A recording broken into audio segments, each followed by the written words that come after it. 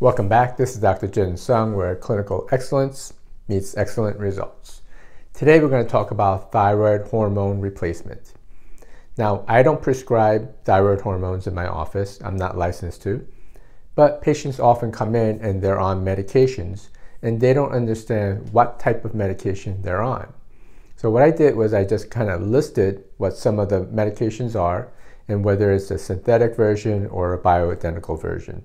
So we're just going to keep it very simple, and we're going to talk about the brand name thyroid hormones first. One of the most common ones is Synthroid, and it's a synthetic T4, followed by Levothyroid, synthetic T4. Levoxyl is another one that's very popular, synthetic T4. Unithroid, synthetic. Tirosint, a synthetic T4. And this one is actually a gel cap, or you can get a liquid form, and it's free of any fillers. So for people who are sensitive to different types of fillers and medications, Tirosint might be the way to go. Obviously, you want to talk to your doctor about that. Cytomel, a synthetic T3. Thyrolar, synthetic T3 and T4 combined in a fixed ratio.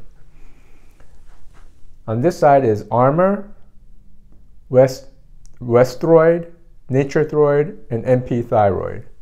These are considered bio-identical fixed ratio of T3 and T4.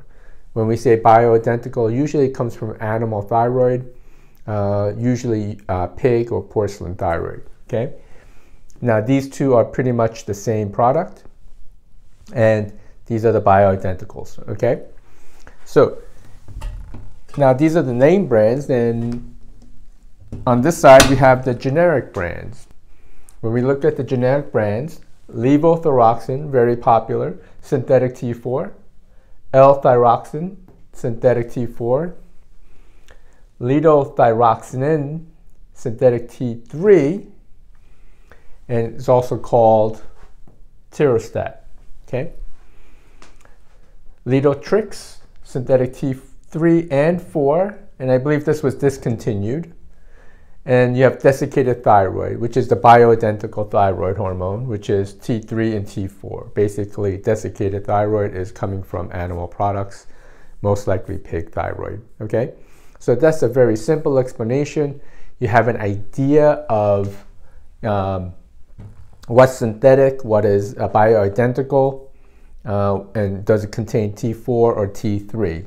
So I'll step away so you can take a look at that. And I'll also list all the medications in the description below. Okay, my name is Dr. Jin Sung, where clinical excellence meets excellent results. And we'll see you guys next week on the healthy side. Have an awesome day.